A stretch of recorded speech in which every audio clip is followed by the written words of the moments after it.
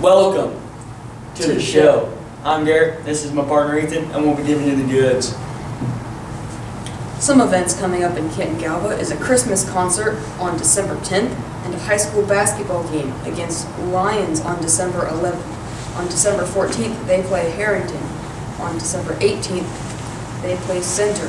The junior high basketball team plays on the 13th against Peabody Burns. And then after all the games, everyone can go home on Christmas break for some Christmas fun. Yes, indeed, we can have some fun over the Christmas break. Well, for sports here, it's been a good week here for Canton-Galva.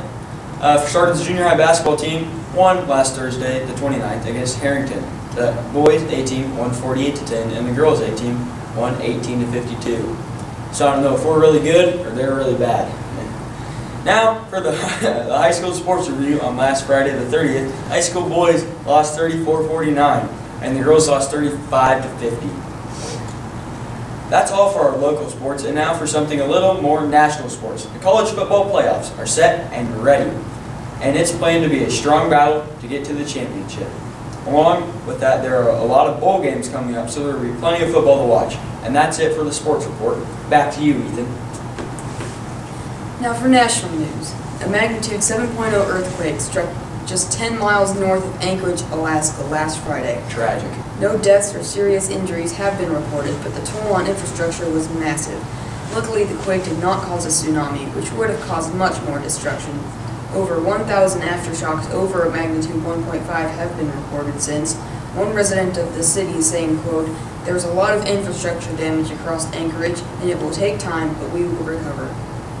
In response to the earthquake, President Trump tweeting, "To the great people of Alaska, you have been hit hard by a big one. Please follow the directions of the highly trained professionals who are here to help you. Your federal government will spare no expense. God bless you all." Now to international news. Well, for the international news, there was a body found as authorities search for an American who disappeared in Costa Rica. Again, tragic. Authorities in Costa Rica are searching for an American woman who went missing while on vacation.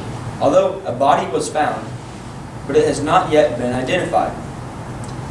The body was found in a wooded area near where young Carla Stefaniaka was supposed to spend her last night of her vacation at.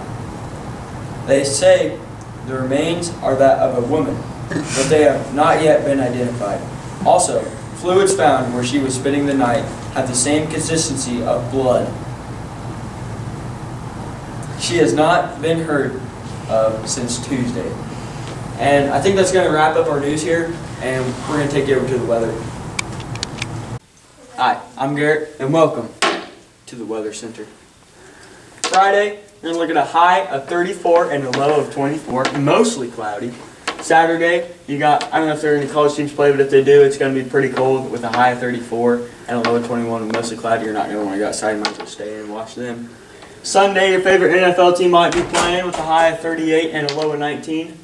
Mostly sunny, so still not going to want to go outside. Might as well just stay inside and watch those. Monday, it's going to be a high of 44 with a low of 25 and sunny. Tuesday, I think this is our high of the week with 47 degrees and a low of 32. Mostly sunny. On Wednesday, a high of 44 and a low of 31 with some rain, so we'll get some precipitation. That'll be nice. Thursday, high of 44 and a low of 27, partly cloudy. And so mostly pretty cold week of weather, and that's all from the Weather Center.